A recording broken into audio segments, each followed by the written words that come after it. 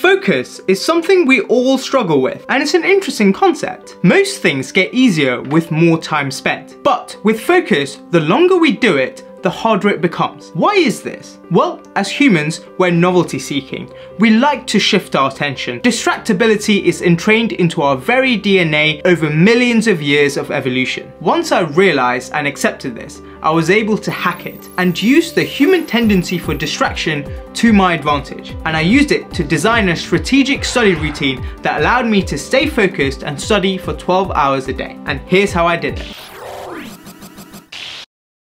Hey guys, welcome back to the channel. My name's Shane and I'm a recently qualified doctor and neuroscience supervisor at Cambridge University. And today I want to talk about how I designed a study routine that allowed me to stay focused and study effectively for 12 hours a day without burning out. By following this plan for a month before exams, I was able to perform the best I've ever been able to in my 6 years at Cambridge University. So first I'll begin by setting the scene and giving you guys a bit of context on what my actual 12-hour study routine looked like. And this is the routine that I followed a month before my second year exams, which is kind of infamous for being one of the most grueling years. Then after this, I'm going to go on and talk about the 5 core principles that actually allowed me to design this study routine so that I could actually stay focused for that long and study effectively. Now, before I go on, I want to make it absolutely clear that I don't want you to take away from this video that you need to be studying for 12 hours. What I actually want you to take away from this video are the 5 core principles that's going to allow you to remain focused and study effectively for longer. So anyway, with that disclaimer out of the way, let's get on with it.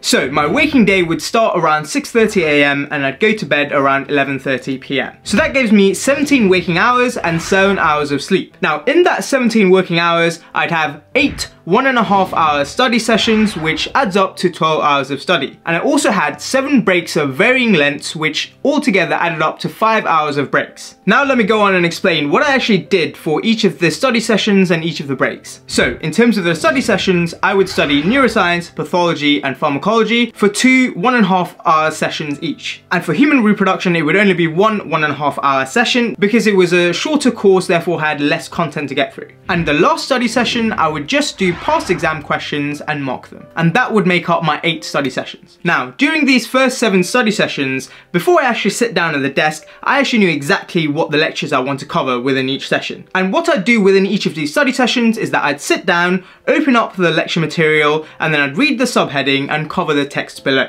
Then I would kind of recall as many facts as possible that I could from memory, and then I'd uncover it and check if I had recalled most of the facts. And if I hadn't, I'd read through it and see if I can do it again, and then I'd basically carry this out until I got to finishing all the lectures that I wanted to within that session. Now often I'd finish with about 10 minutes to go, and in that last 10 minutes what I'd do is I'd do some past exam questions, as many as time would allow, and I'd mock them. Now in terms of breaks, each served a purpose. There were 4 utility breaks and 3 physical breaks. So the 4 utility breaks were 30 minutes each for breakfast, lunch and showering, and an hour for dinner at the end of the day. Then the 3 physical breaks were time allocated for physical activity, and that would be 30 minutes for sit-ups and 30 minutes for free weights, and an hour and a half dedicated to actually go to the gym. Now that I've set the scene and given you guys a bit of context, I'll go on and talk about the 5 core principles behind the design of this study routine and why this particular routine allowed me to stay focused and study so effectively.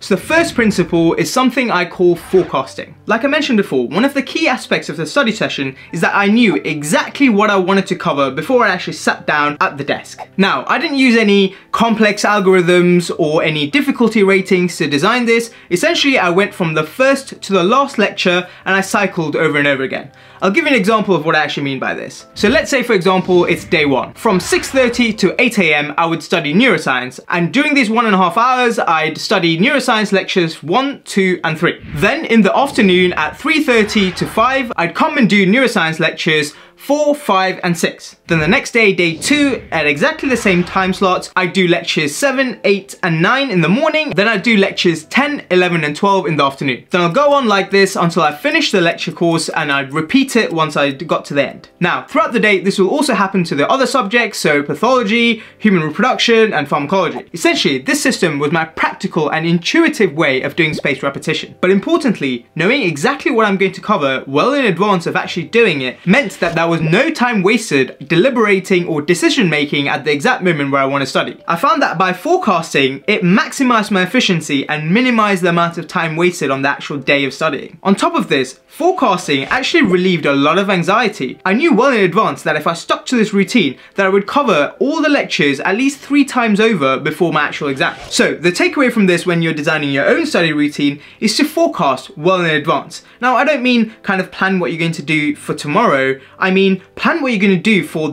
pretty much the next month, or the large chunk of time that's yet to come. This will absolutely minimize the amount of time that you waste on a day-to-day basis, and it will also relieve a large degree of anxiety that you have around this whole, am I going to be ready for the exams? Would I have covered everything I want to? And it will also contribute to habit formation.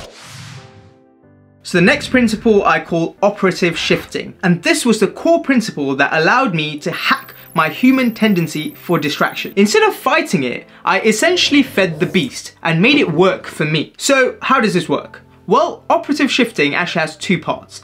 The first part I call inter-subject shifting, or shifting between different subjects. And the second part I called form shifting, essentially splitting up each study session with breaks in between. Now, I'll explain this in a bit more detail. So the first part of operative shifting, like I mentioned, is inter-subject shifting. So essentially what that means is I'd never study the same subject in close succession.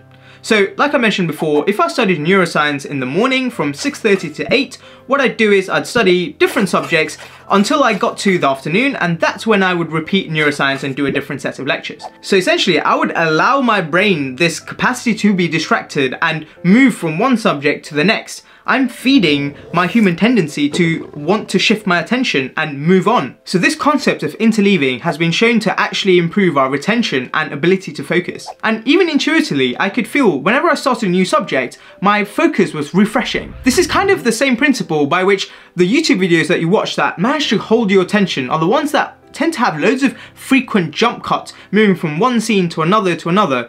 In the same way, I use that tactic to hack my tendency for distraction and allow it to be distracted by moving on from one subject to the next. Now, the second part of operative shifting, like I mentioned, is called form shifting. That essentially refers to breaking up my study sessions with purposeful breaks. So I would never follow a study session with another study session straight away. I would always take a purposeful break, either a utility break or a physical break. I found that having these purposeful breaks between study sessions gave me enough time to mentally rest and recharge my focus. And form shifting also gave me an opportunity to change the scene.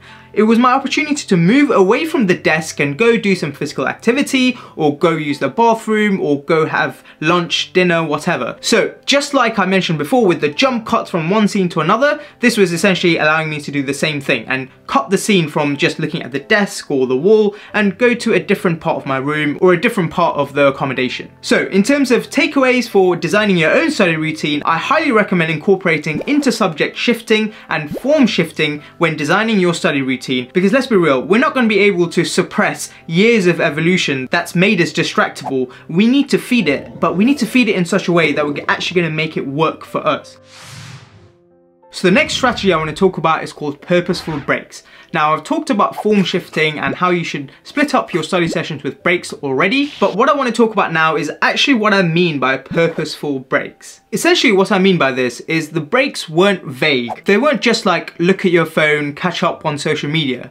They each served a specific purpose, like go away and have breakfast, go away and have lunch, or go away to the gym. Now I'll go into a bit more detail on how I actually split up these breaks into utility breaks and physical breaks. So the 4 utility breaks that I took, breakfast, lunch, showering, and dinner, were essentially fundamental things that I had to do within the day. By actually incorporating these tasks strategically throughout my day, I managed to use them as breaks. Another key aspect to this was strategic timing. Not all of my breaks would be the same length. For example, with the utility breaks, my breakfast, lunch, and showering would be 30 minutes each. I found that this time was just enough to do the task that I wanted to do. But my dinner, I gave myself an hour. Now, that was way more time than I needed to actually eat dinner, but I also a video called home. So not only was I strategically using utility activities as breaks, but I was also strategically timing them so that I had kind of little pockets of motivation throughout the day. I was like, oh cool, I have dinner to look forward to, I can video call home, as well as enjoy a bit of a longer break. Now, the second category of breaks that I took were called physical breaks.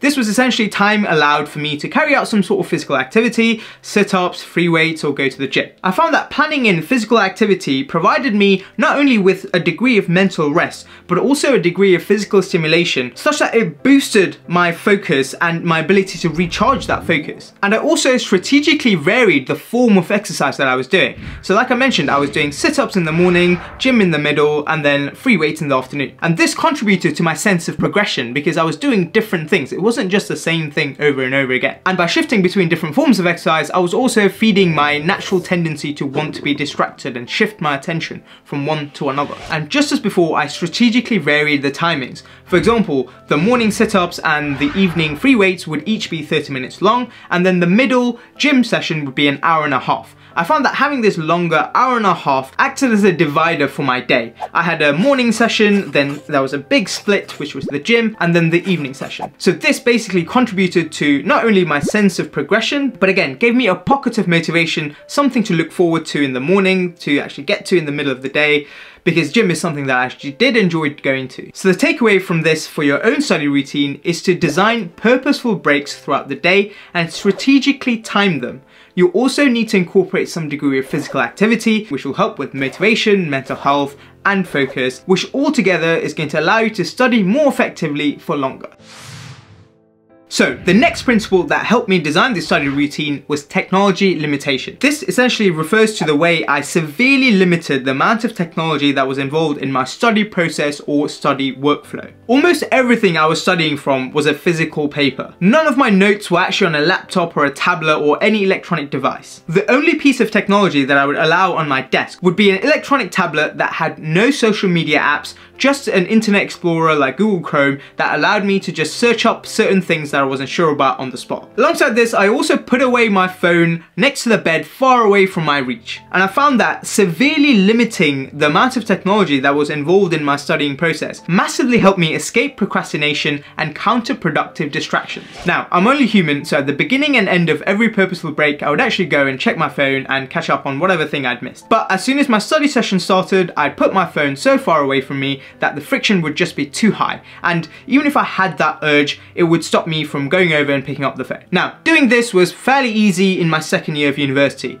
Now, times have progressed quite drastically to a point that I actually couldn't replicate this in this day and age, mainly because I heavily rely on my laptop and other technology to carry out my workflow because I've actually moved to a paperless system. But the fundamental principles are still translational. For example, when you're studying your own study routine, you should make sure your phone or whatever social media device that you use is as far away from you as possible. Increase that friction between you and the phone and procrastination. And another thing that you can do to limit procrastination on your laptop or any study device is to create a separate study profile. Most laptops allow you to have more than one profile. So essentially what I recommend is have one that you use day to day and then have one that you use just for studying. So basically the study profile should only have an Internet Explorer type thing like Google Chrome and just your study notes and materials, nothing else. And also put your laptop, phone, tablets, everything on do not disturb. Minimize the chance that you're actually going to be drawn away from your study session and be distracted.